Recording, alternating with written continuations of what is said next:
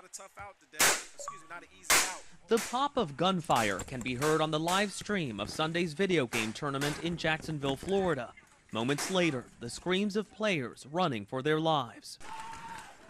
Jacksonville firefighters were training nearby and jumped into action. There were people swarming up the road, and one guy was lifting up his shirt saying that he was shot, and you could tell that he was shot in the chest. It was real people, it was real pain, it was real grief.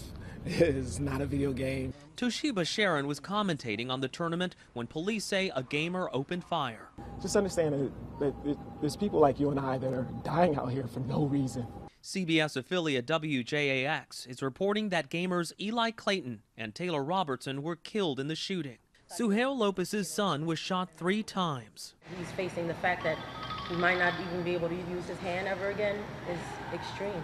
The gunman is identified as David Katz, a 24-year-old from Maryland. I think, personally, I'm one of the better players, and I like to let my game prove that. This video shows him after he won a Madden tournament in Buffalo last year.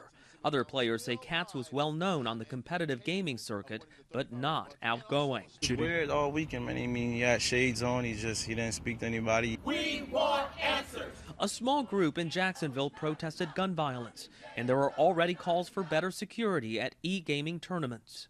Manuel Bojorquez, CBS News, Jacksonville, Florida.